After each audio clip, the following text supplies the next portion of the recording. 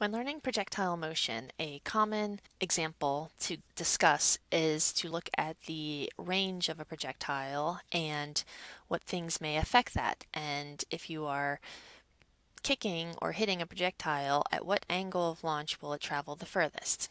So let me draw a picture of our scenario. Our projectile is launched with an angle of V initial. With an initial speed, launching speed of V initial and a launching angle of theta. Okay.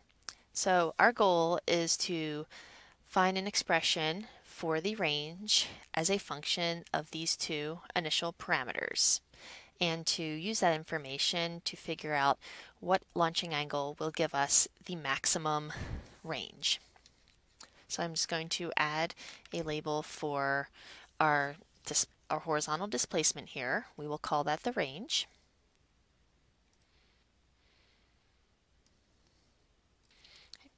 And I'm going to write out our goal.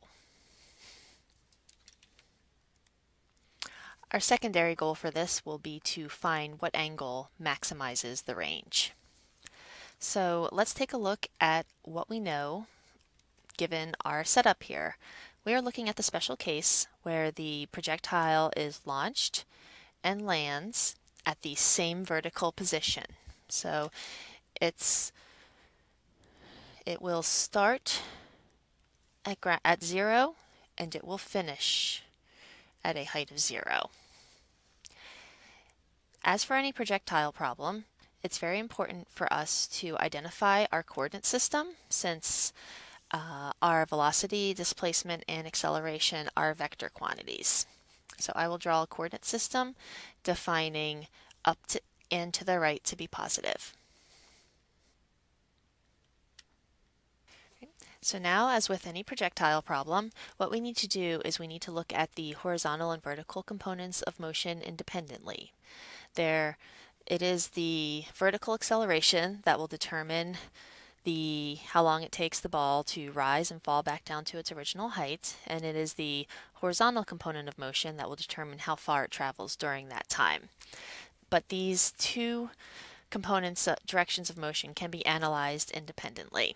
So let's go ahead and write down what we know. So I'm going to set up two columns here in which we can identify our horizontal information and our vertical information. Let's start with our horizontal direction. We know that projectiles do not accelerate horizontally. We know that our displacement is going to be our change in position. So we are starting here horizontally and we are finishing here horizontally.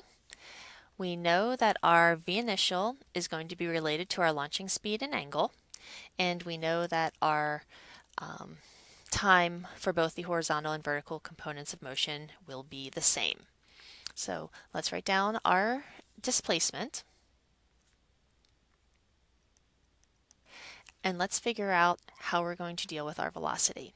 I'm going to sketch for us down here our initial velocity vector and its horizontal and vertical components.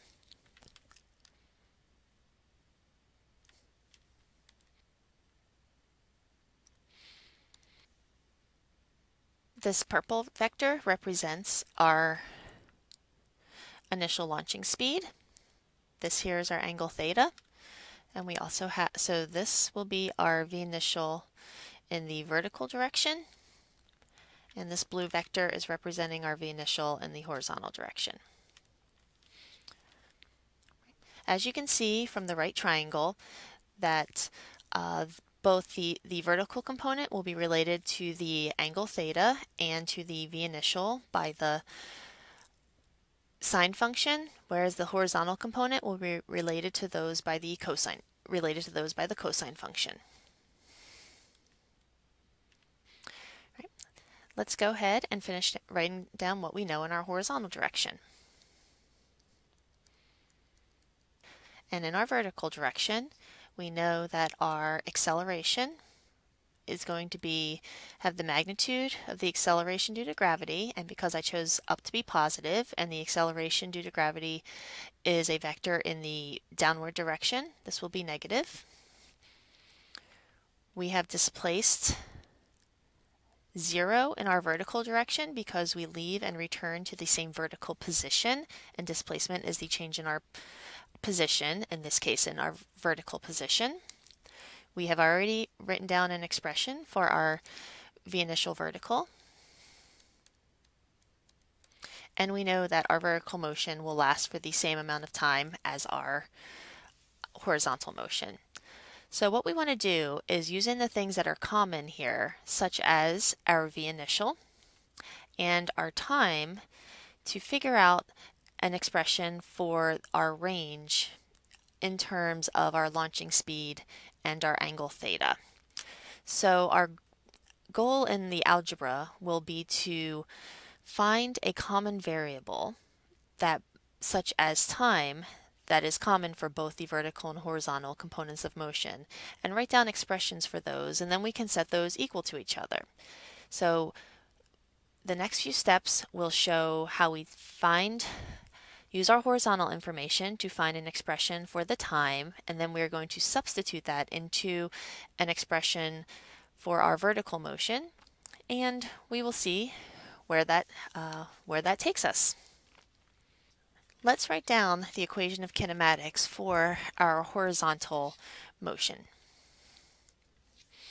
If we look at our equations of kinematics, we'll see that one of them contains the acceleration, the displacement, the v initial, and the time. And if we substitute what we know, this will simplify. The last term here does not have to be included because the acceleration is 0. So here we have range in terms of our v initial and our cosine theta, but we have time. We don't want our final expression for range to have time in it, so I may have misspoken before when I said that we would solve for time in the horizontal direction, then plug it into a vertical expression. We're actually going to do the opposite of that. What we can do is see if we can use our vertical information to find an expression for the time that will allow us to eliminate the variable time from our expression. I'm just going to clear up a little space here and go ahead and start that calculation. As you can see, with the variables that we know, we would want to use the same equation that we did in the horizontal direction. If we plug in what we know, and we can simplify this a little bit. We want to solve this equation for t.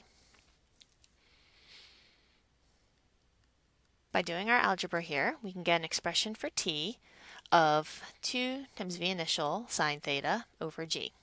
Let's take this expression for t and plug that into our range equation. So we're going to take this and we're going to plug it in right there.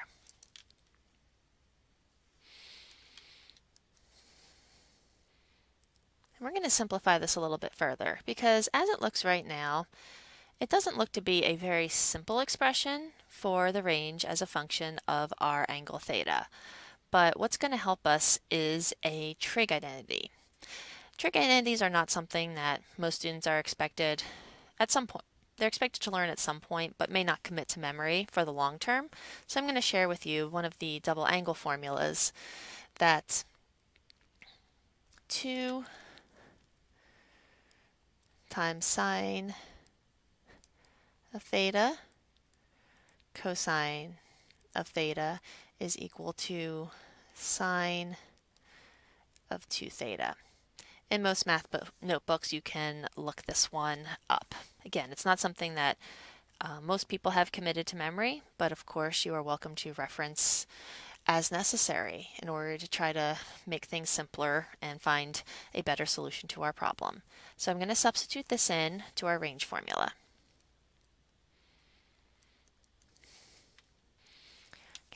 So now we can see we have derived an expression for our range. That depends fairly simply on our launching speed, v initial, our acceleration due to gravity. Most times we'll assume we're doing this on the Earth, and the angle theta. From this, you can see that, so we've met our first goal, which is to find an expression for this. Our sort of secondary goal was to see if we can use this information to figure out what angle would give us the maximum range. So if we have a fixed launching speed, all right, v initial here, and g are going to be constant. So our range is going to depend on the sine of 2 theta. From your trigonometry studies, you should know that the maximum that a sine function can be is 1. So we know that the sine of 90 degrees is equal to 1. And 1 is a max value for a sine function. Right? So 90 degrees gives us a maximum for this sine function. So at 90, if the maximum for this here is 90 degrees, right? So our max range is when 2 theta will be equal to 90 degrees. Therefore, when theta is equal to 45 degrees. This answer should make you feel pretty good because it seems rather intuitive. This is an intermediate angle between firing something straight up and firing it perfectly horizontally. We can, so if you imagine at this angle, we will be able to get enough vertical motion to keep the projectile in the air for a sufficient amount of time and enough horizontal velocity to allow it to travel for a fair distance. This example was the simplified version in which we launch and return to the same height.